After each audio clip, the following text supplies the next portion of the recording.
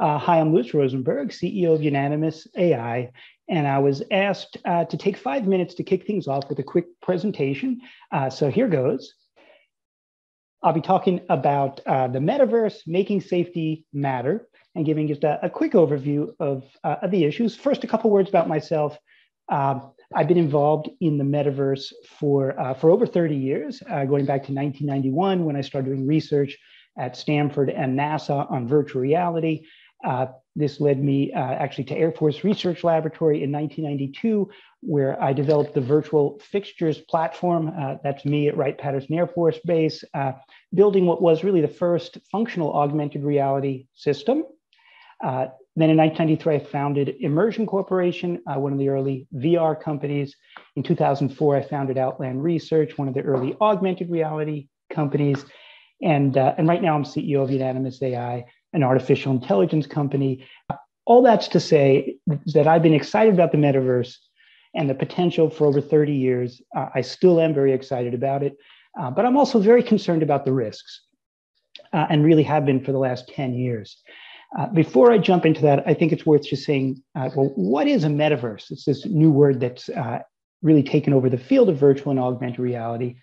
I like to define metaverse as really a societal transformation from flat media viewed in the third person to immersive media experienced in the first person. In other words, it's a transition where users go from observers on the outside to participants on the inside.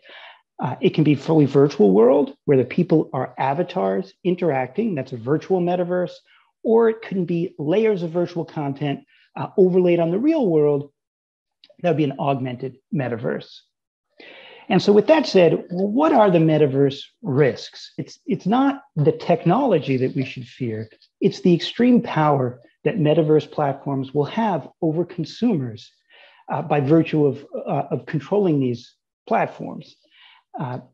In the metaverse, the platforms will be able to monitor and manipulate all aspects of our lives at a level that no other technology has so far yet enabled.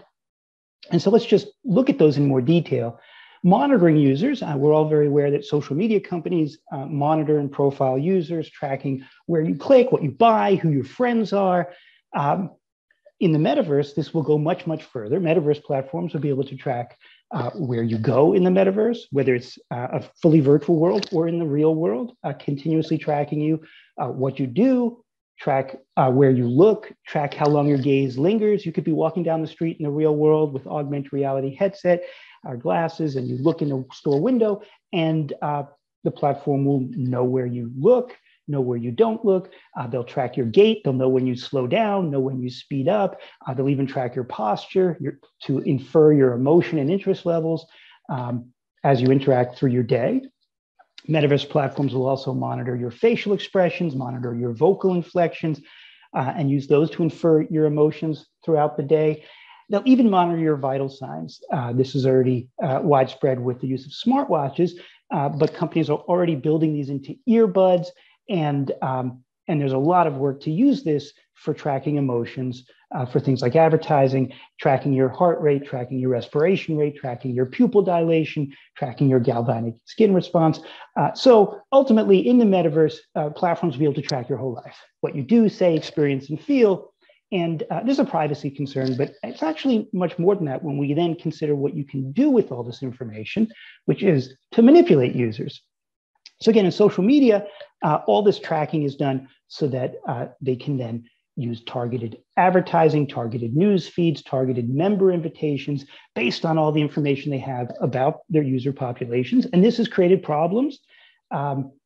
It's built echo chambers in social media that has polarized society, driving misinformation and disinformation, a loss of trust in institutions, real problems. Well, in the metaverse, this is going to get worse. It's going to get worse because the whole point of VR and AR is to fool the senses.